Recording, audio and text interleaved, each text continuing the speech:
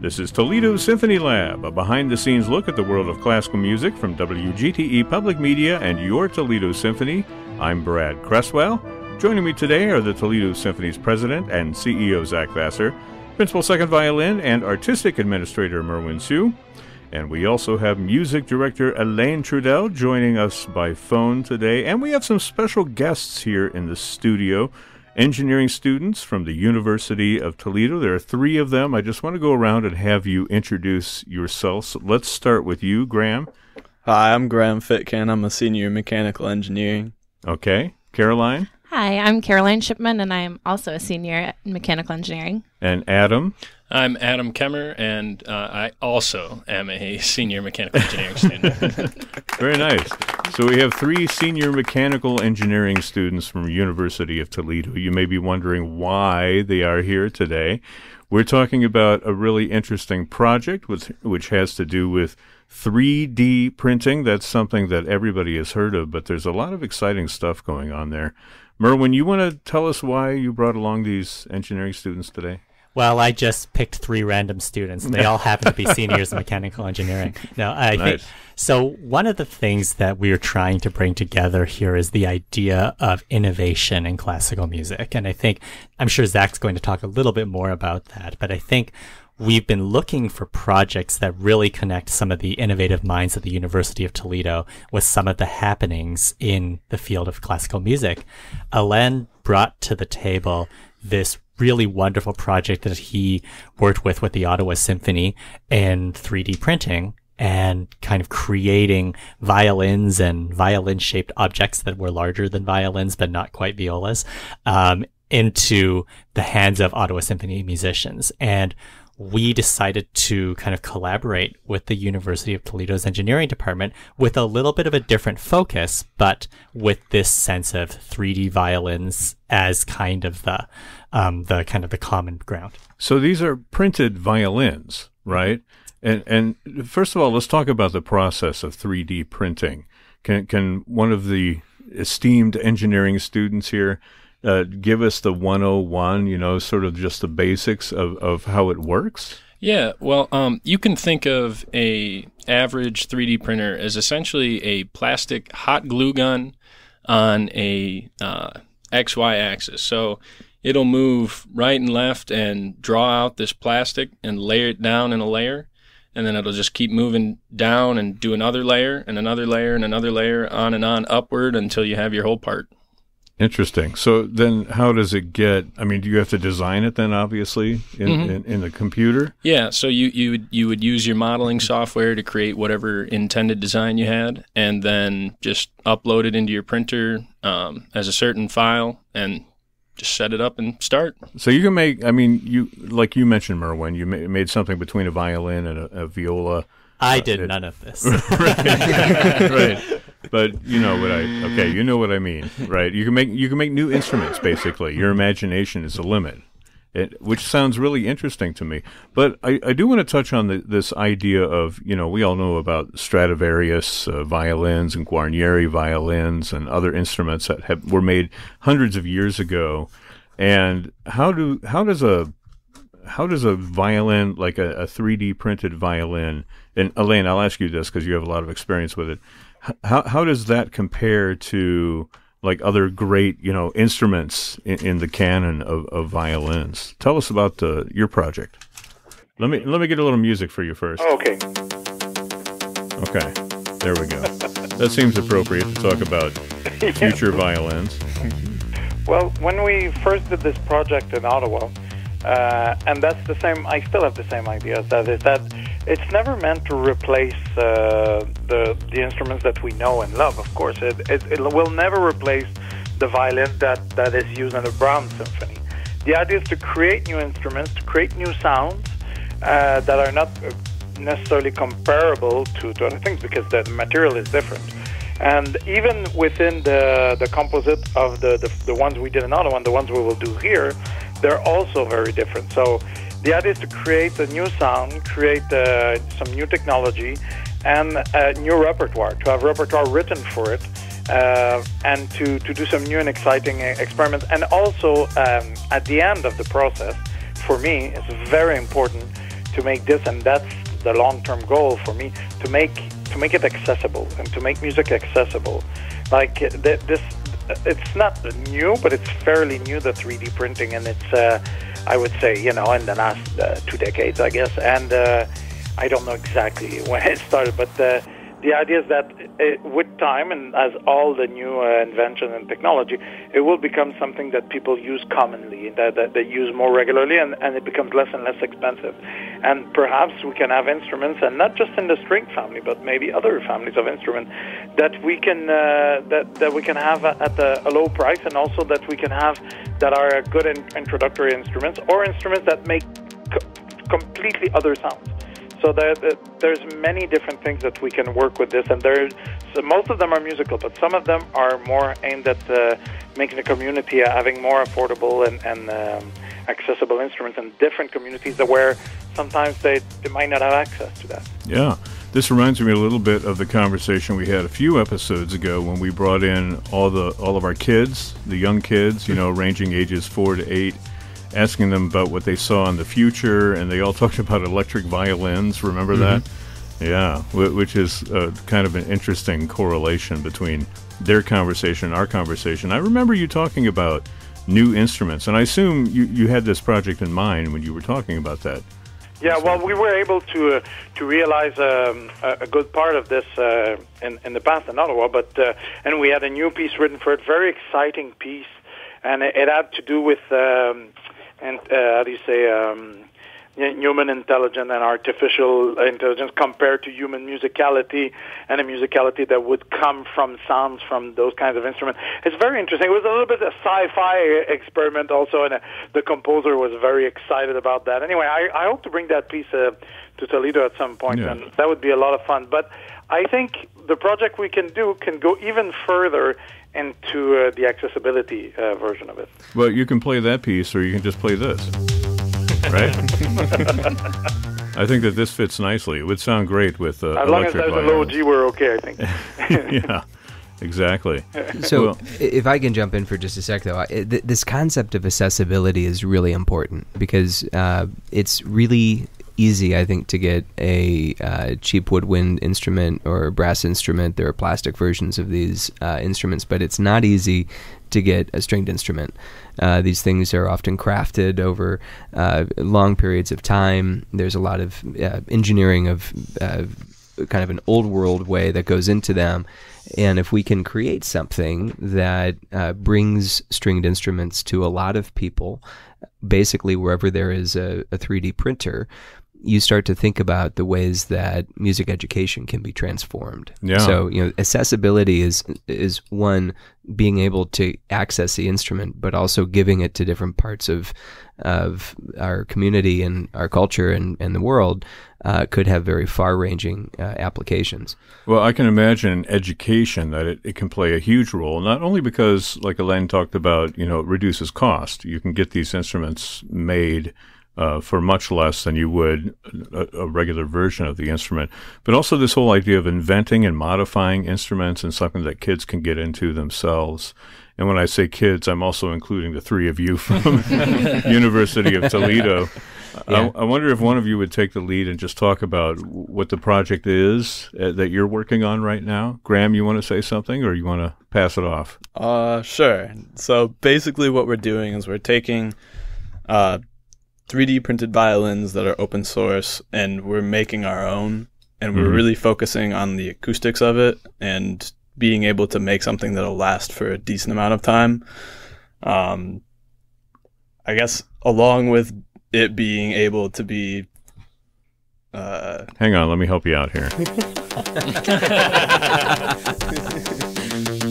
along with it being able to be accessible, we want it to be able to teach kids about acoustics in general and how to build things kind of from the ground up. So it's kind of been our scope with the whole thing. Are any of you guys musicians? I actually have played the violin for the past 16 years. Okay, hang on. Let me give you some new music. All right. It's perfect for That's me. Caroline talking. Caroline Shipman. Give us a little background on you. Yeah, so I actually started playing at a young age. I was one of those kids that the first moment that we could play the violin in school I jumped right on it, and so I've been playing since I was. Figuratively speaking, Yes, you jumped I actually on it. did jump on a violin. It was a very bad idea. I didn't do that. I didn't go that far. Yeah. But So far. So I've been playing ever since, and I even played.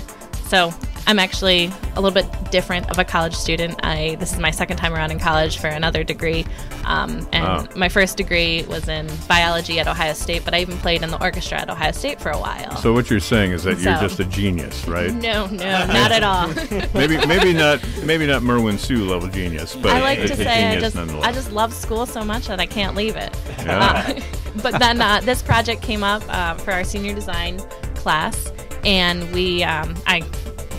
this was my project. I felt like Yeah. it combined everything that I liked, music and engineering, and I've been able to. I hope I've been a beneficial part to this group in that I can kind of tell them a little bit about what's required for a violin, whereas Yeah. somebody who's never played before, they'd be like, oh, there's this little thing that holds up the strings. What is it? Right. And so, and we can move it over a couple millimeters without causing any problems, right? Yeah. I just want to say, Zach, quickly before that, Caroline, you talked about jumping on violin. It made me think of this as a great idea for like rock and roll violinists that want to destroy their instrument at the end, because if you can make like a cheaply printed violin, hey, I can have half a dozen ready to go, right?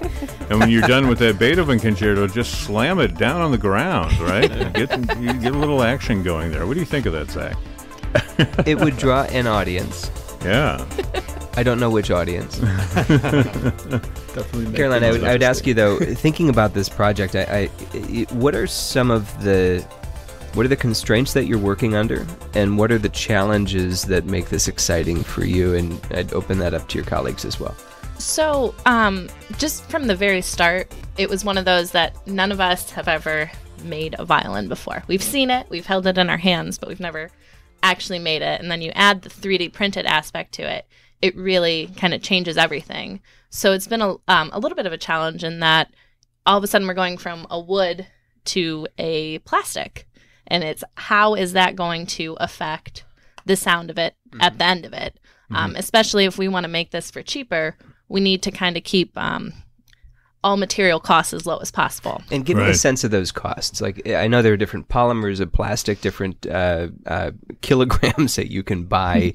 I mean, what is the sense of scale here for the direct materials? So for the plastic we're currently looking at, it's about, depending on where you get it from, $10 to $40 per spool. And a spool can make, we believe, up to 2 violins. Okay. So ultimately what it comes down to is you could have a body with a neck and a scroll at the end for $10 to $40. But that doesn't include the strings. No. Yeah. And so we would then have to include the strings and like the bridge and the tailpiece, pegs, are those, everything. Those are not printed though, right? The strings and the... We can print them, but not the strings. Sorry, not the strings. Not the strings. Breaking news announcement. No, everything else on the violin we could theoretically print, but we've found through our research that if everything on the violin is 3D printed, it really affects the sound quality. And that's something, if we want to get it to remote villages around the world or even just an underprivileged neighborhood, we want them to still be able to experience what a violin should sound like. Right. It may not be exactly one-on-one, but... So when you sell these things, it's like the action figure treehouse. It says, strings not included on the front of the box. No strings attached, I think is what you're reaching for. No strings attached, Yeah, no, our whole... Ideally, we'd like to have it put together as a kit that you'd send, so as long as they have access to a printer, violin like, in a box kit, they print their own. A Lego, almost like a Lego kit, and they would print their own. Okay, so you send them a box with strings that says no violin included, right? You got exactly. it. Exactly. Excellent. We'll send them the chin rest and the strings, the bow, the bridge. Right. But they've I think got to make the violin Well, themselves. the bow is an important part too. I mean, do you Absolutely. print bows or no? We haven't explored that option yet. Yeah. No. It would be, I think, incredible. I mean, think about all the materials that bows are made out of now. They're not just wood. There's carbon fiber bows. There are these different configurations that create different sounds. But the amount of tension in the bow and, frankly, strings over the bridge, too, I imagine would be an engineering challenge to overcome. Alain, when they printed the violins, and I've seen videos of these violins, they have sort of an ivory color to them. They're a white color. They're quite beautiful. I assume you did not print strings or bows or anything like that, right? No, but what we did, we needed to do. Actually, they wind up being the first prototypes were very expensive to do because it's the first prototypes. You have to find which polymer you're going to use for it. I think now we're a step, many steps later. So the experiment keeps on evolving, and we keep on getting better at doing things. But we had people use their bows, and we used different strings just to try on the different tension. One thing that was a bit surprising is how well it held for the high E, which is the string that has the most tension in the high register. But the thing is that the instrument was quite thick, so we had to how could I say, to make it more simple, do versions where the instrument was a little bit more empty inside, so it was a less solid, but where was the limit where it could still hold the tension? But there's one thing I really want to say, is that in the future, at some point, a dream I would have would be that if we can use all this plastic that we've put everywhere in the ocean and the environment and create, something for the kids to learn, and instead of taking the thing that we use that is in the pollution right now, I think that's something that would make a real difference, and that's a little bit the direction I want to take with it. But it's a long way to finding, because there's so many different kinds of material in there that I don't know how we'll get there. But I think there's some kind of hope in that if we can use something that is now negative and turning it into something positive. Absolutely. When you said your dream, I thought you were going to say when they could print a trombone, right? I have a plastic trombone. I have a P-bone. It's really nice. But a full-size trombone? Yes, plastic of course, trombone? yeah. Okay. Because I've seen the little ones that you can little bugles, that you can play. They make trumpets, trombone. As Zach said, the big challenge is string instruments and some of the woodwind instruments. I'll play something for you. Oh, okay.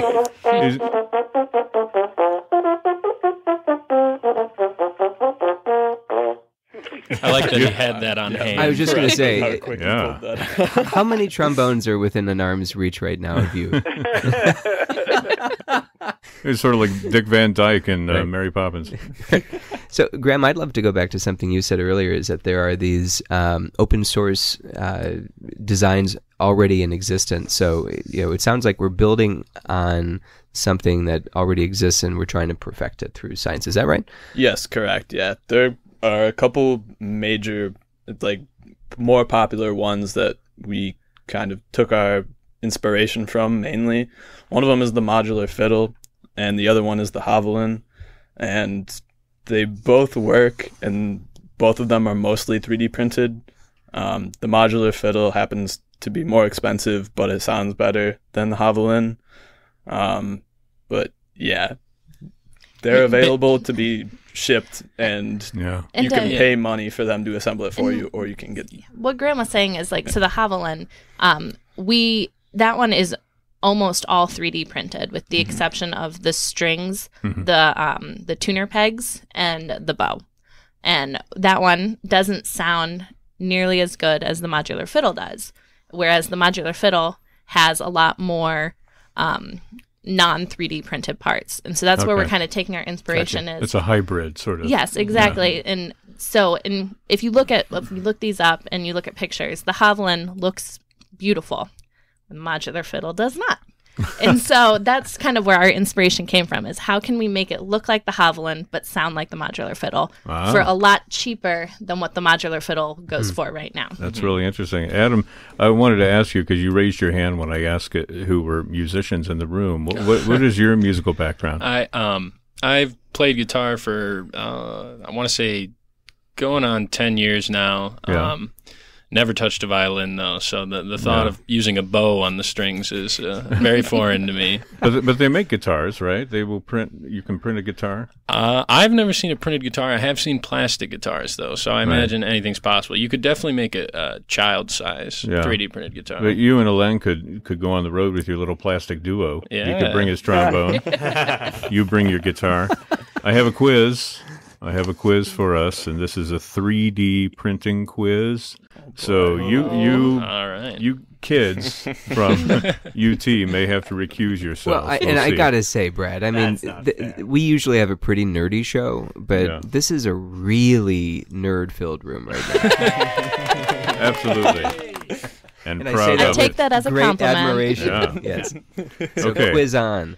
I just have 8 questions here. These are actually true or false. So you have a 50-50 chance, right? I like those odds. Yeah. So you guys, you engineering whiz kids here, hold back and see if somebody else can answer first, right? Don't forget. You're going to put Merwin and me on the spot on these? And Seriously? Alain is on the phone with us too. So Yeah, he's going to have some cellular connection issues, I'm sure. okay, let me pull up the future tech music here. All right. So I'm going to give you 8 different statements. We'll go through them one at a time. You tell me if it's true or false. Number 1, 3D printing dates back to the early 2000s. True or false? I would say false. False. What do you say, Merwin? I think I'll say false too. It feels like earlier. Yeah. Alain, you say false since that's the right answer? Well, since it's the right answer, I think I'll join you. Okay, false. It actually began in the early 1980s when the first patent describing the process was granted. So it's been around for quite a while, the idea of it at least, right? Yeah. Yeah. Now, engineering students, if I say something that's wrong, do not correct me, okay? No problem. Yeah, we'll just pretend like it's right. Okay. Next statement. NASA printed a 3D pizza to feed its astronauts. True or false? This is true. Yeah. It was just in the news in the last couple of weeks, right? Oh, okay. Yeah. I don't know. I just do what they tell me. I want 3D printed pepperoni. That's all I'm thinking about. Yeah. I did not know that they could 3D print food, which I think is a much more constructive use than violins. Speak for It's yourself. kind of unsettling, though. Yeah. It is, but it's whatever the goop you put into it. I mean, you could have some sort of soy construct that you'd be printing with. Yeah. I mean, it probably doesn't taste like pizza. It might. So it's have basically $1 million easy bake oven, right? That you So were our- talking about. It's a good use of money. Okay. It's NASA. Here's another one. 3D printers can also print houses, like entire houses. Are there 3D printers that can print houses? At True or false? once or in pieces? I need the clarification. Well, I don't know. I can tell you. Well, no. True or false? I'm going to go with false. Really? I was about to say true. Yeah. No. Yeah. Alain. Yeah, but it's Yeah, you're a little late to the quiz there. No, timing is everything for Let me a tell you. conductor. Yeah, you're right. He's doing great. China used giant printers to make 10 houses in one day, each of them costing less than $5,000 It's actually a really cool process if you ever go online Yeah. and look Yeah, at it. It's just this people make arm that goes around like in circles, and it's just Yeah. really cool. It is Yeah. important to note that it's a circular house, so good luck putting a couch on the wall or anything. Yeah, but you can print a circular couch. Yeah, I guess. Or you Form, can- form follows function. Doesn't Yeah. sound comfortable to me. Yeah. Well, and you also probably don't want to be inside the thing while they're making it, right? Oh, it would probably Or when it smell so rains. bad. Yeah. I just want to applaud our students for their discretion in not answering any of these questions because you obviously know the answers, right? Let me pull our music up again. There we go. Okay. Scientists have printed moving insects that are indistinguishable from the real thing. Oh, In other words, they can fool you into thinking they're a real live true, insect. true. I'm going to say Anybody else? false. Merwin, last Wait, chance. it's not true or false? No, it's. Wait, did you say true or false?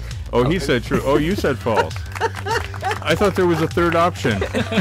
You said it was a 50-50 chance here. I don't The third understand. option is 33 point. And then you go to Merwin, the genius in the room, who's going to somehow stitch this together. I see what's happening. I was yeah. waiting to see if you could come up with an I extra thought one. there was a 50% chance you'd actually hit the right button on the soundboard. No, these are.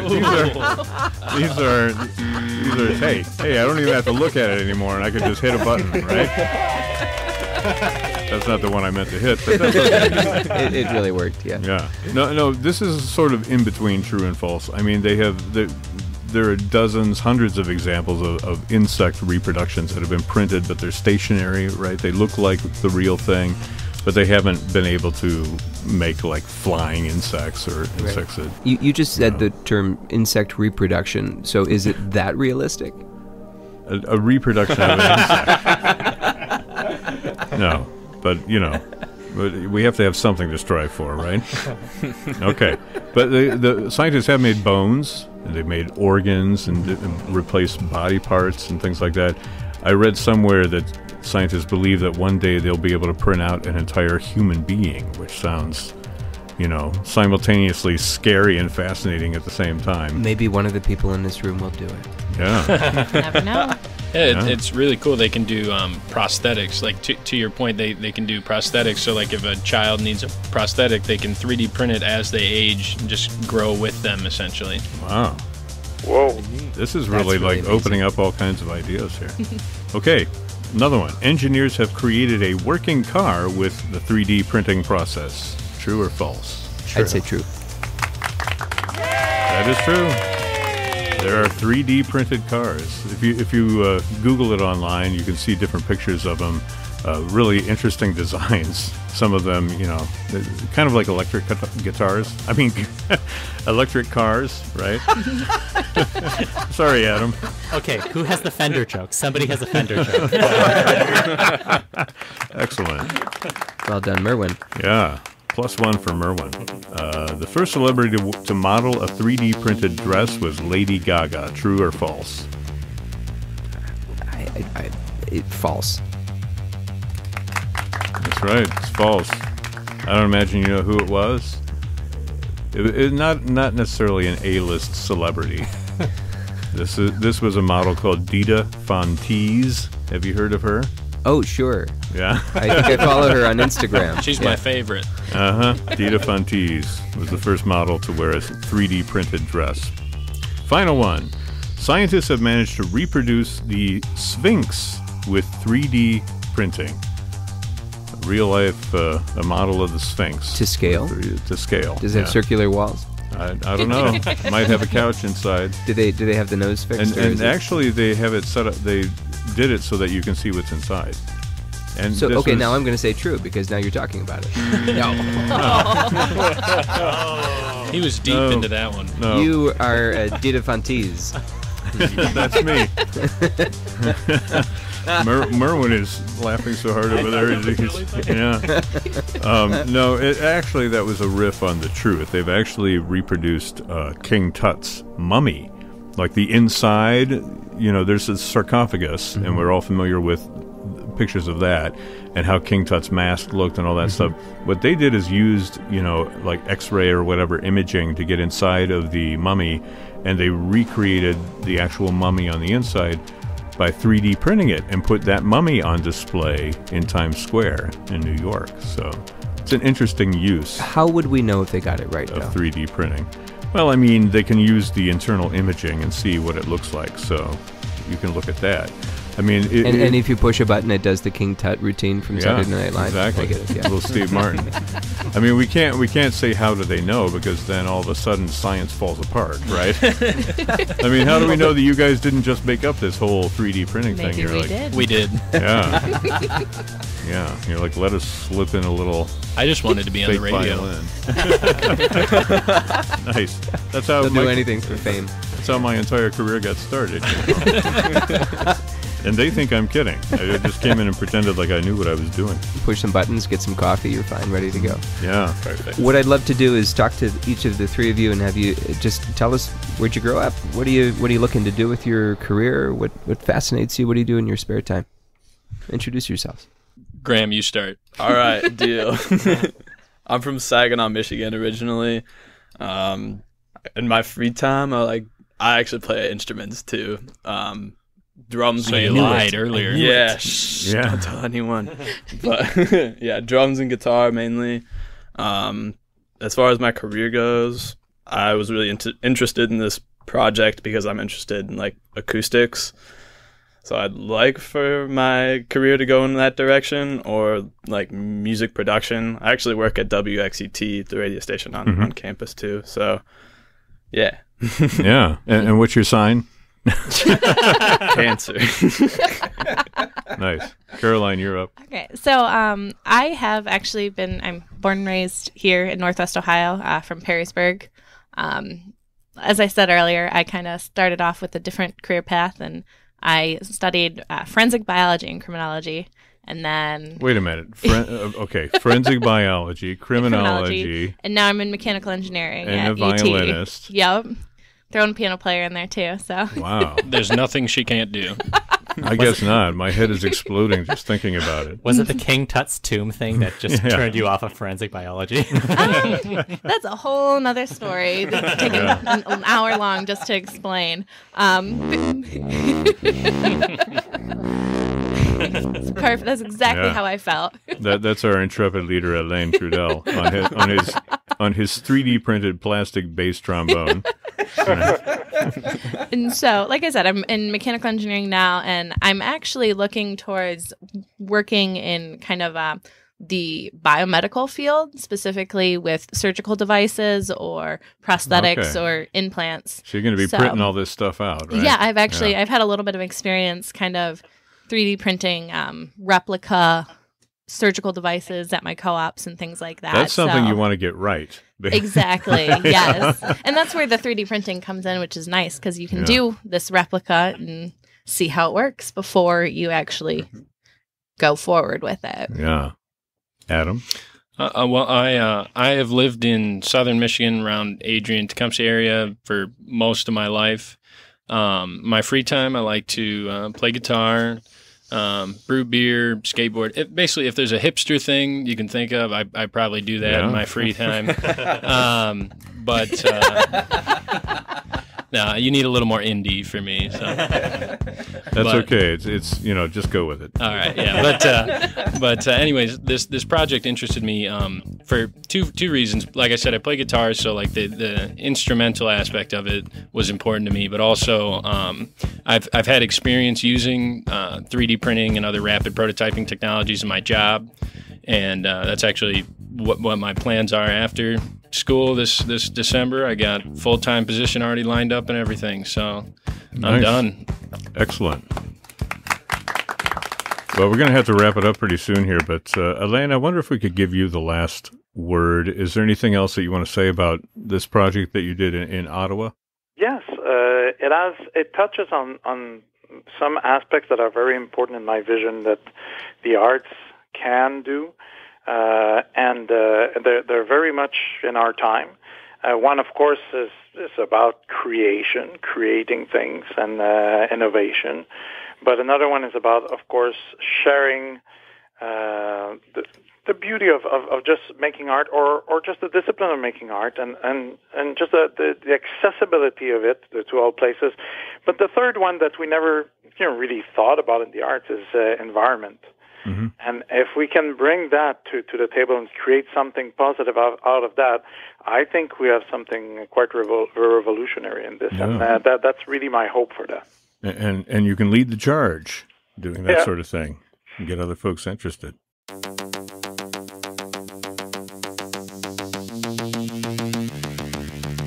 Okay. Hey, Brad. Yeah. Can I play something else for you? Oh, yeah.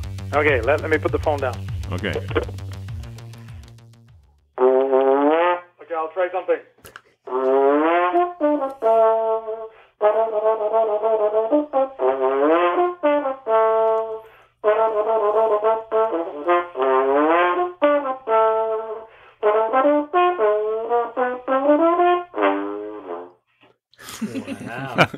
That's kind of cool, huh? That was. Yeah. I thought I played something typically like this is a Fillmore that's typically American on it. So is that, you can use that if you want. Was that your plastic, or was that a real trombone? That's my plastic trombone. That's amazing. Yeah. But did you use your mouthpiece? No, plastic mouthpiece that comes with it. Nice. That's amazing. It's my daughter's. She plays it in the. I showed you a video, Merwin. Yeah, it's adorable. It's the green trombone. It's green. Yeah. Yeah. Color of hope. Well, that's the other thing. You can make you can make stuff out of gold, out of silver, out of platinum. So that opens up a whole idea of brass instruments getting involved.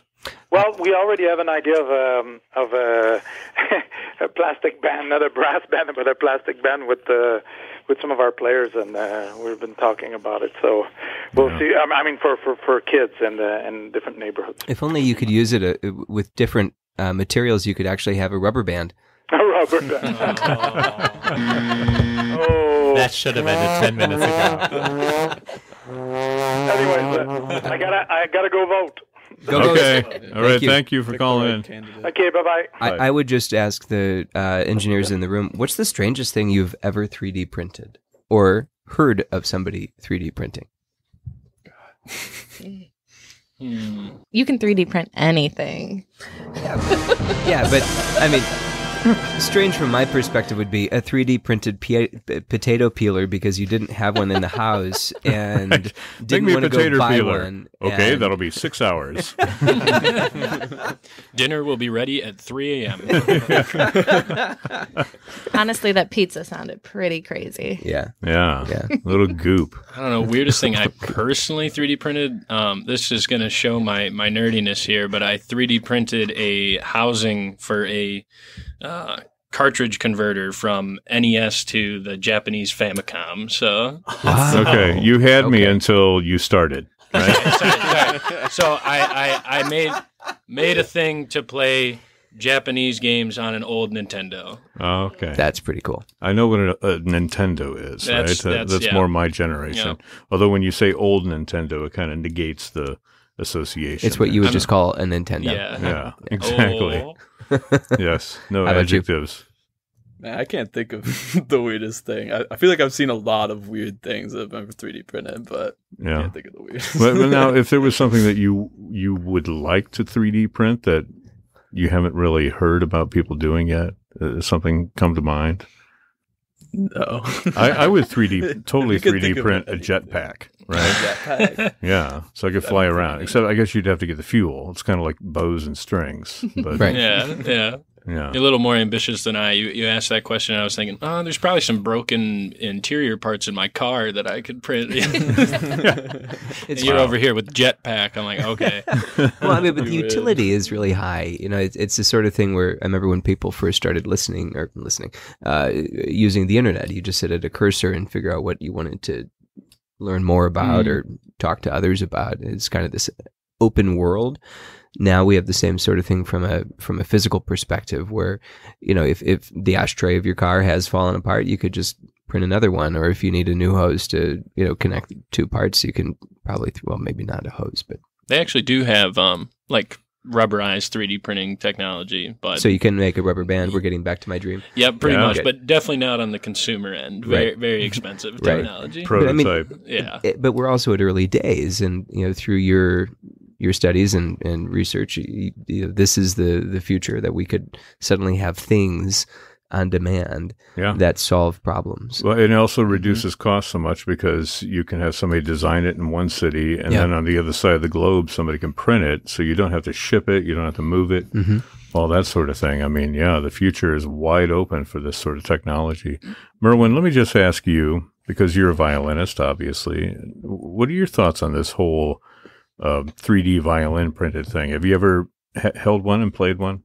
No, I haven't. I'm really excited about the idea because I think one of the things that we didn't really get a chance to delve into is a lens project, the project that happened in Ottawa. That was kind of luthier designed. This is something that, like, you know. A luthier is somebody who makes string instruments, right? Yeah, and it's something that, like, you know, there's all sorts of ways to talk about accessibility. And having access to a luthier is not one of those things that everybody has. So I think when discussing the project with your team, you guys were talking a lot about this needs to be something that you can assemble out of the box. Anybody who can read Lego directions or IKEA directions should be able to put this together.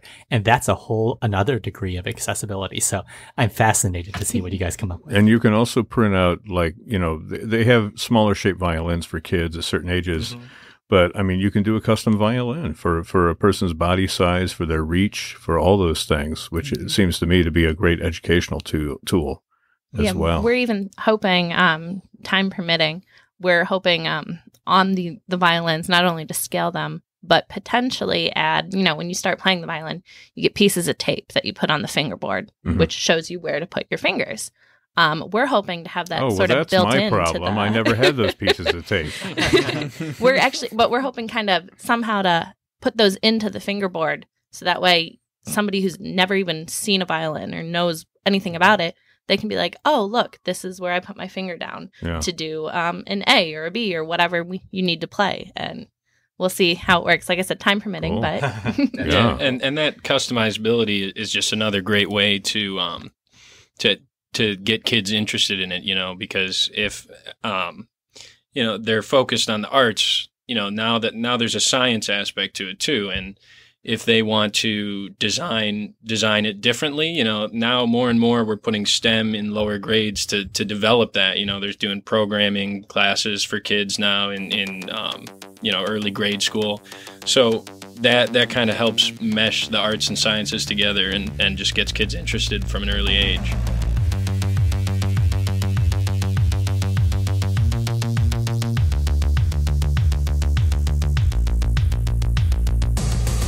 Thanks a lot, guys. It was fantastic. Thank Your you. Symphony Lab debut.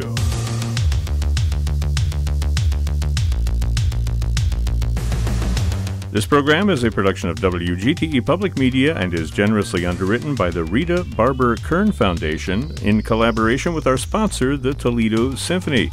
You can download episodes of this program as a podcast by going to our website at wgte.org/lab. You can also subscribe to us through your podcast app of choice, including Apple and Google Podcasts. And remember, you can check out all the upcoming events at the Symphony by visiting their website at toledosymphony.com and their various social media outlets on Facebook, Instagram, and Twitter. My thanks to Zach Vassar, Merwin Sue, Elaine Trudell, and our trio of students from University of Toledo, Graham Fitkin, Caroline Shipman, and Adam Kemmerer. I'm Brad Cresswell, and this has been Toledo Symphony Lab from FM 91.